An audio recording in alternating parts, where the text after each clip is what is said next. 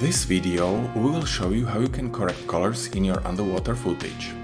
Color correction should not be a substitute for red filters or lighting, but there are cases where you have old clips that are bluish and you want to improve them. So we have made this tutorial for you. We will be discussing two methods: the mobile app Dive Plus and correction using the free video editor Kdenlive. Dive Plus is a mobile application available for both Android and iOS.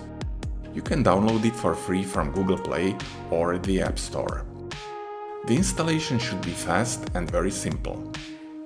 Dive Plus also has several functions for planning and logging of your dives. However, for the purpose of this video, we will just focus on the color correction functionality. You can use this app to color correct static photos or videos.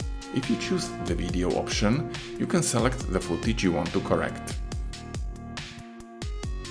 After hitting the play icon, you will see a preview showing how the app color corrects your footage. It adjusts the white balance, contrast and brightness at the same time. Dive Plus puts its watermark in the videos. If you hit the remove watermark icon, you will be asked to buy a VIP membership. Without this membership, you can only change the position of the watermark. Using the green Adjust Correction button, you can get an option to adjust level of correction you want to perform.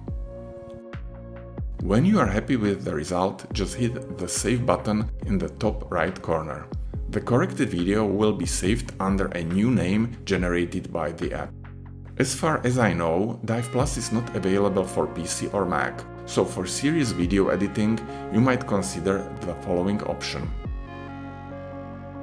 Kdenlive is a free open-source video editor available for Linux, macOS and other operating systems.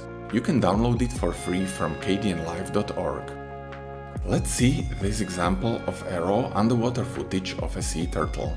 When you watch the preview pane, you can tell that the footage is too blue. This can be also observed in the RGB parade in the top right corner.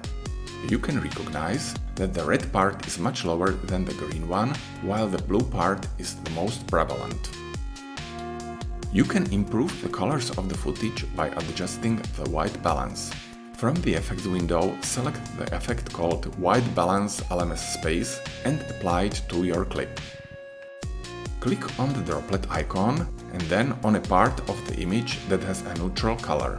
I usually select sand, a coral bed or anything white in the image. In the next step, adjust the color temperature. You can do it either by dragging the slider left and right, or you can directly type in a value. This effect is keyframeable, which means you can select keyframes of the clip and set different values for different parts of the video.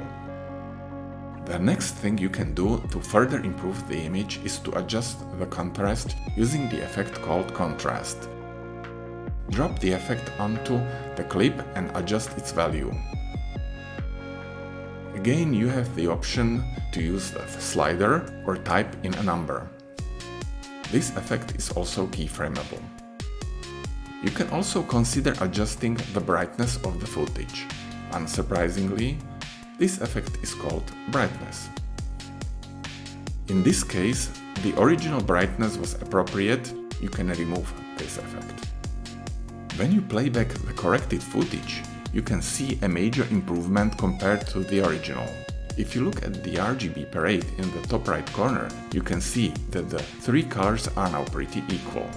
Indeed, you have the freedom to change colors anyhow according to your own preferences.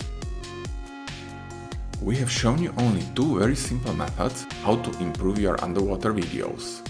Indeed, you can carry out color correction in other tools such as Adobe Premiere Pro. Usually, these tools are not free and the procedures are much more labor-intensive. Thanks for watching! If you like our videos, please leave thumbs up and consider subscribing to our channel.